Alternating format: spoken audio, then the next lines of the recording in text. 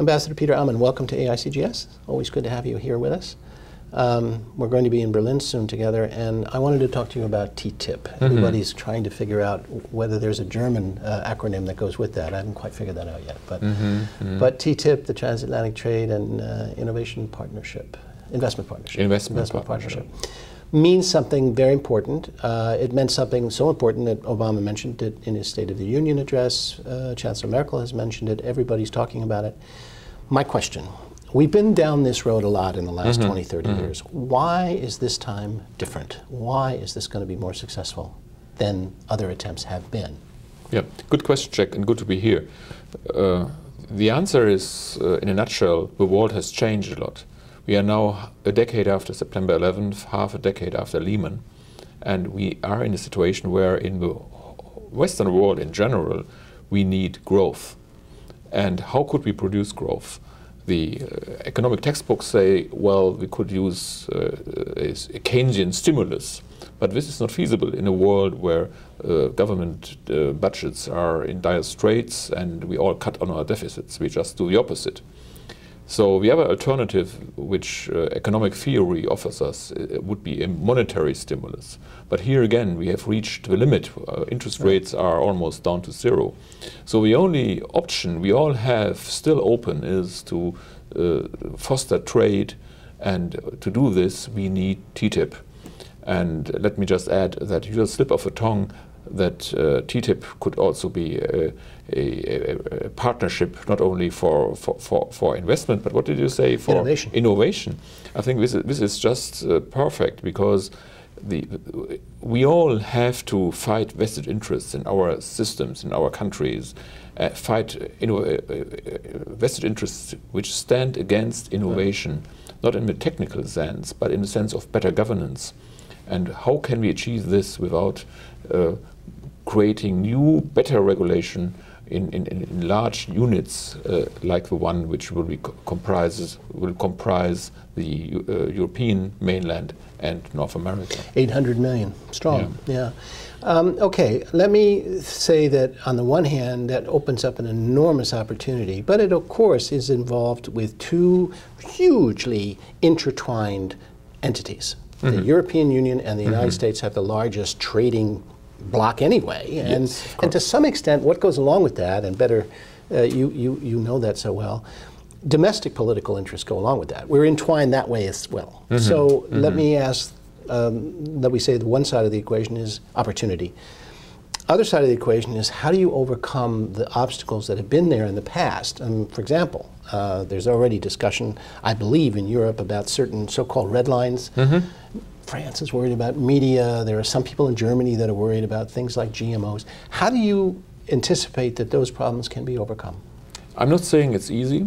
There will be, of course, many difficulties, but we have to overcome them. And I think the consensus is growing on both sides of the Atlantic that we must overcome these vested interests, and we can do so. I think we believe in, yes, we can have TTIP, and that is something where Chancellor Merkel and President Obama will really enter the history books in. I think the life-changing effect of such an agreement goes far beyond what people in the street would think, that this is just about bringing down some tariffs with a few percentage points. It's much more. It is a new economic world we are entering it. I remember when, about 20 years ago, after the fall of the Berlin Wall, we introduced a round of free trade in Europe, in particular the single market. You remember all that, but also going beyond that, we created WTO. The result was globalization. And today people stand in front of globalization speechless and say the world has totally changed because of that. 500 million people out of poverty, China becoming the next superpower. It's all because of globalization. And I think the switches which we are about to pull now will have similar effect. It will change the world, and it will change the world for the better. It will bring us together across the Atlantic. And of course, the temptation is always there to to have your own regulation. So one side goes, when the automobile was invented, the British decided to drive on the left side of a road, and continental Europeans drove on the right side of the road. I'm not saying that one solution is better than the other, but you have to make life easier and safer. You have to pick one solution, either on the left side or drive on the right side. Yeah, I think the reason that the Brits decided to do that was because that's the way they straddled a horse, if I'm not mistaken. Yeah. I'm not sure what the Continentals did, but in any event, the other issue that I always think about when you mention that very concrete example is that when I go and land in Berlin, I have to bring out 4 or 5 different things that transfer my charger from my iPhone. Yeah. That's a silly thing to have to cope with, and we could get rid of all of that. But is it about also the ability to create standards? Often the discussion is about that. In other words, it's not just about 800 people getting together with each other. We're trying to raise standards that go well beyond the European and the transatlantic community, right? Isn't that the idea? Well, it's not directed against the rest of the world. It's not Europe and America ganging up against others. China is often mentioned in this context. Right, exactly. So what we think is that we set an example, and we have set such examples in the past, and others are invited to follow. But it turned out that the idea that we can have a multilateral forum like the WTO, where everybody sitting together talking about standards and rules and regulations, that this is not a procedure that will lead to success. This is simply an experience we've made. And so now we go back to the old concept. We start among 2 very important blocks, bring them together, and I'm pretty sure that once we have decided on electric sockets, which you mentioned, the rest of the world will follow. And the examples you gave, the electric sockets, which are different in America and in Germany, these examples touch only the surface of a problem. Right, exactly. We are living in an era where technology develops very fast, and as we speak, new standards are defined by those inventors, and we want that the people who design the next smartphone will design standards in a way that their computer can talk to our computer, and the market will not be separated by different standards. Right. The wider the market is, and the more uniform the standards, the bigger competition will be, and the more the consumer will benefit. But they're going to have to see that, isn't that right, Mr. Ambassador? I mean, consumers probably will readily see the advantages of that. They're probably going to have to demonstrate it. They're going to have to illustrate it, because one of the problems that I see, at least on this side of the ocean, is that you do have standard vested interests. Let's take, for example, the people that are worried about exporting beef. You know that story, you know it well, about the way that we wash our animals, chickens in particular. All of that got in the way in the past. And I guess that's why my initial question is, those problems are still there. I mean, we still have to come to grips with the fact that there is a different way of looking at the way we prepared our food. Not that we are different in terms of how we treat each other, but how do you deal with the style question as well as the economic question? Because there is style in this. Yeah. I think there is, and you touched upon one of the culture, maybe it's the other word, potato, to use an agricultural term in this context. It is, when it comes to preferences people have, they are very reticent to accept other people's standards or habits, and I think it's quite natural. There are quite many things which I don't like to eat.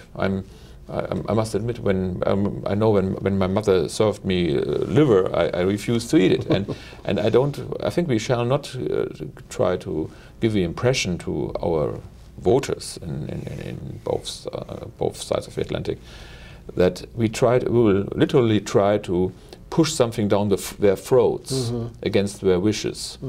In the end, I think this dispute, which has turned out to be very, very difficult in the last years, might offer us a chance to do something totally different. Maybe we can empower the consumer, give the consumer the choices, and create transparency, create trusted institutions that will issue certifications, what's in the product I eat, right, and then leave it to the consumer. And I'm pretty sure, should the European consumer develop a dislike for hormone-treated beef, I think the American producer, the American manufacturer, will be very swiftly be clever enough to produce something that his customer wants.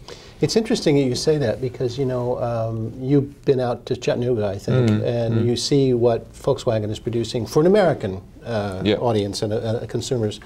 I think that's the open door and the illustration. Let me broaden the lens a little bit more, and let me ask a couple of questions at the end. There are some people that say this undermines the WTO.